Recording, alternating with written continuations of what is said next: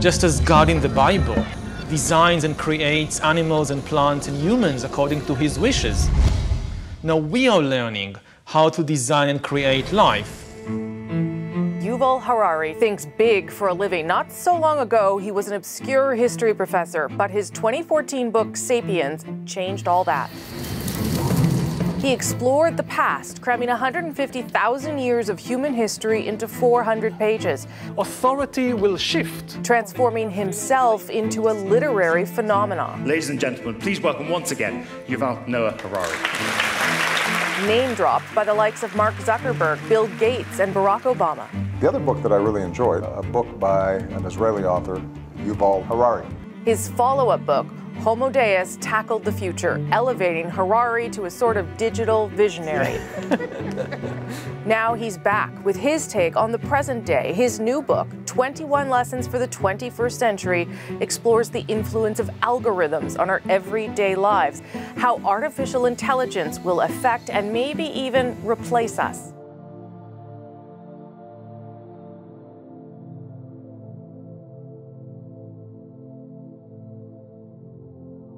Don't have any answer in the Bible what to do when humans are no longer useful to the economy. You need completely new ideologies, completely new religions, and they are likely to emerge from Silicon Valley or from Bangalore and not from the Middle East. And they are likely to give people visions based on technology. Everything that the old religions promised, happiness, and justice, and even eternal life, but here on earth with the help of technology, and not after death with the help of some supernatural being.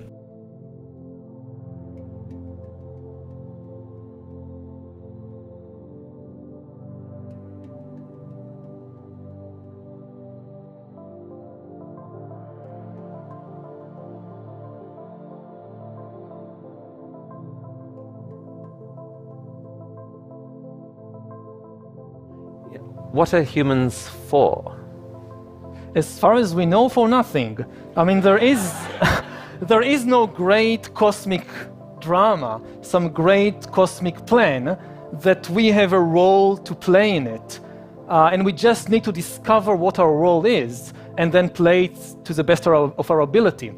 This has been the story of all religions and ideologies and so forth, but as a scientist, the best I can say, this is not true. There is no universal drama with a role in it for Homo sapiens. If you repeat a lie often enough, people will think it's the truth, and the bigger the lie, the better. Because people won't even think that, oh, something so big can be a lie.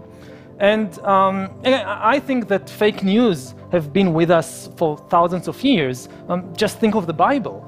But there is a concern.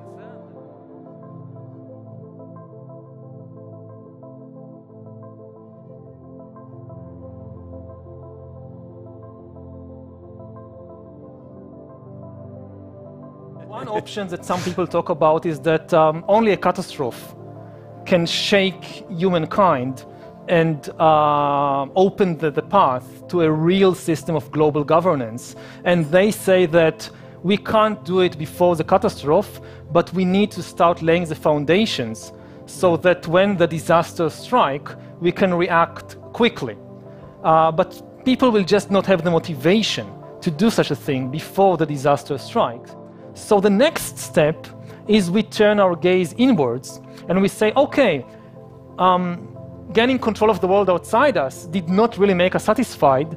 Let's now try to gain control of the world inside us. This is the really big project of science and technology and industry in the 21st century, will be to try and gain control of the world inside us, to learn how to engineer and produce bodies and brains and minds. These are likely to be the main products of the 21st century economy.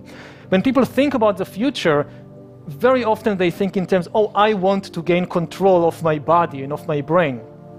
And I think that's very dangerous. We have all this still myth of free will, that everything we choose is of our own free will. And this is a myth that served us well for a couple of centuries. But now it's becoming dangerous. We are probably one of the last generations of Homo sapiens, because in the coming generations, we will learn how to engineer bodies and brains and minds. Now, how exactly will the future masters of the planet look like? This will be decided by the people who own the data. Now, why is data so important? It's important because we've reached the point when we can hack not just computers, we can hack human beings and other organisms. Now, what do you need in order to hack a human being? You need two things. You need a lot of computing power, and you need a lot of data, especially biometric data. But control of data might enable human elites to do something even more radical than just build digital dictatorships. By hacking organisms, elites may gain the power to re-engineer the future of life itself. Because once you can hack something, you can usually also engineer it. All of life, for 4 billion years, dinosaurs, amoebas, tomatoes, humans, all of life was subject to the laws of natural selection and to the laws of organic biochemistry. But this is now about to change. Science is replacing evolution by natural selection with evolution by intelligent design. Not the intelligent design of some god above the clouds, but our intelligent design and the intelligent design of our clouds, the IBM cloud, the Microsoft cloud. These are the new driving forces of evolution. And at the same time, science may enable life, after being confined for 4 billion years to the limited realm of organic compounds, science may enable life to break out into the inorganic realm.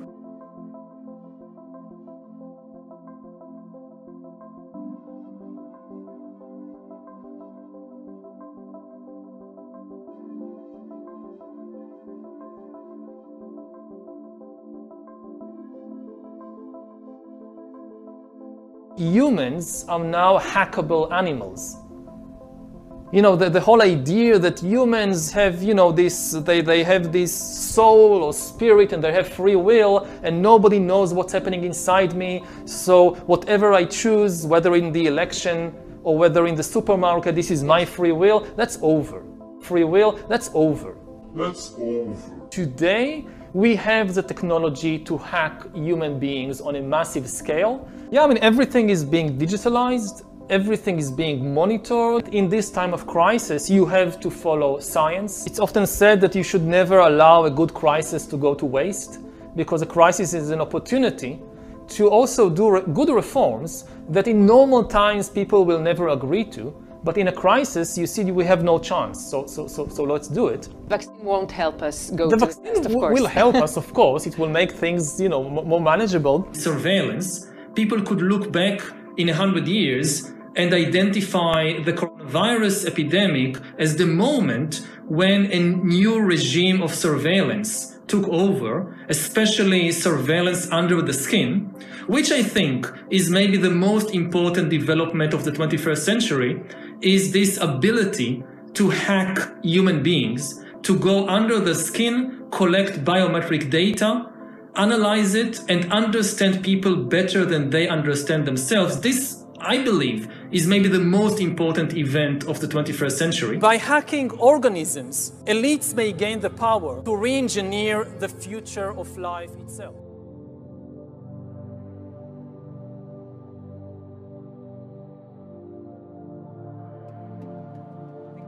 Maybe in a couple of decades, when people look back, the thing they will remember from the COVID crisis is this is the moment when everything went digital.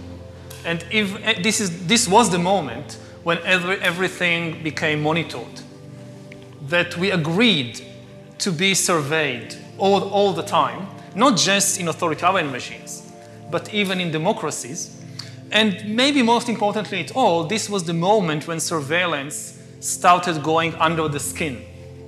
Because really we haven't seen anything yet. I think that the big process that's happening right now in the world is hacking human beings, the ability to hack humans, to understand deeply what's happening within you, what makes you go. For that, the most important data is not what you read and who you meet and what you buy, it's what's happening inside your body. So we had these two big revolutions, the computer science revolution, or the infotech revolution, and the revolution in the biological sciences. And they are still separate, but they are about to merge. They are merging around, I would say, the biometric sensor.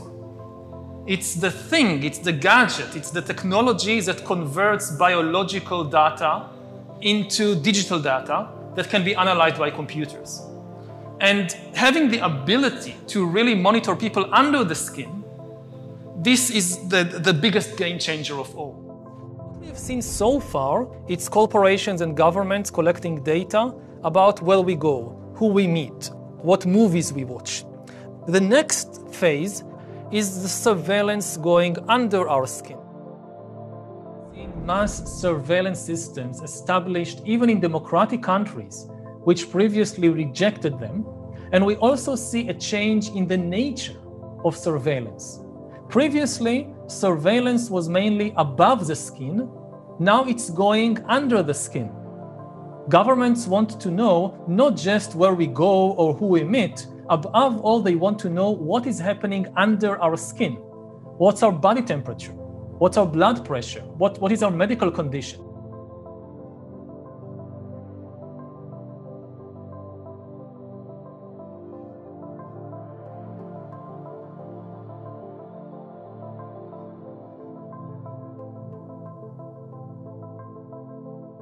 Now humans are developing even bigger powers than ever before. We are really acquiring divine powers of creation and destruction. We are really upgrading humans into gods. We are acquiring, for instance, the power to re-engineer life. All this story about Jesus rising from the dead and being the Son of God, this is fake news.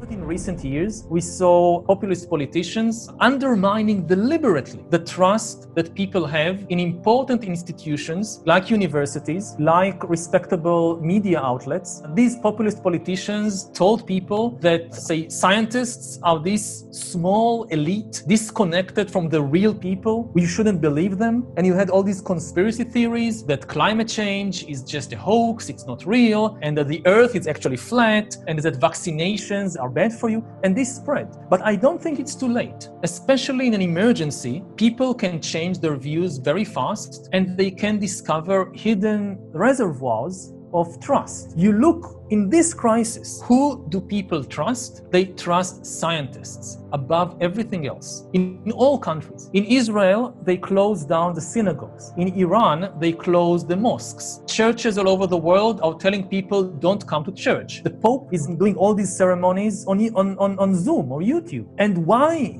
do they do all this? Because the scientists recommended it. Even the religious leaders have trust in the scientists.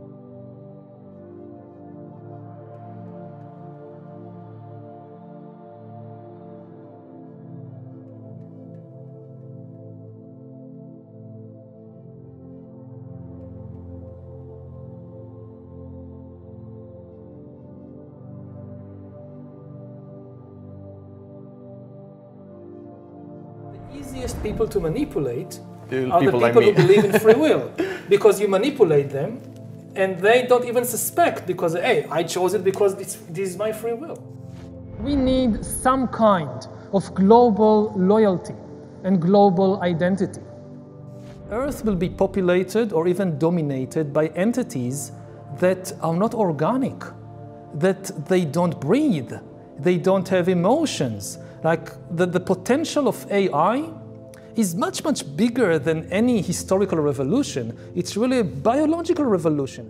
And now if you give the tools to start changing or overcoming biology, just, think about sex life. Mm-hmm. Almost every religion and every ideology wanted to really change human sexuality or limit it.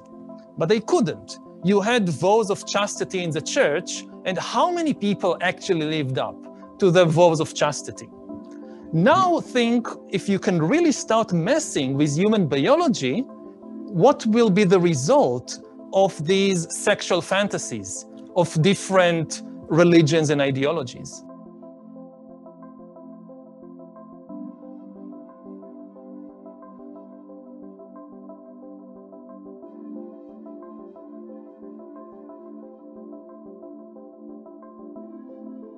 Then the big political and economic question of the 21st century will be, what do we need humans for? Or at least, what do we need so many humans for? Do you have an answer in the book? At present, the best guess we have is keep them happy with drugs and computer games. Good evening, Mr. Harari, and thank you so much for sharing your thoughts with us tonight. My question indeed is a bit more personal. You've called yourself a prophet tonight, or you use the word. I repeatedly deny that. How you feel being so influential? I mean, it has happened probably in the last few years, no? Yeah, just again. I mean, I'm interested in you have power somehow to convince leaders. How are you yourself? So I now have a team that is helping me deal with that. It's impossible to deal with such a thing just on one person. So people see me and they think I'm doing everything. I actually do very little. And the people who really work hard are my team members who organize this and everything. I'll send you a CV. And also, I repeatedly tell people that they shouldn't see me as a kind of prophet or guru. I don't know.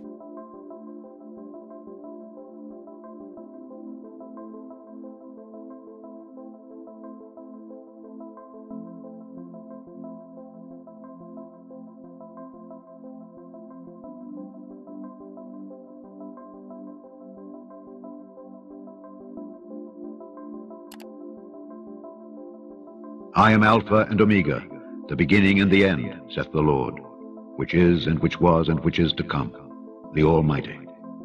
He which testifieth these things saith, Surely I come quickly. Amen.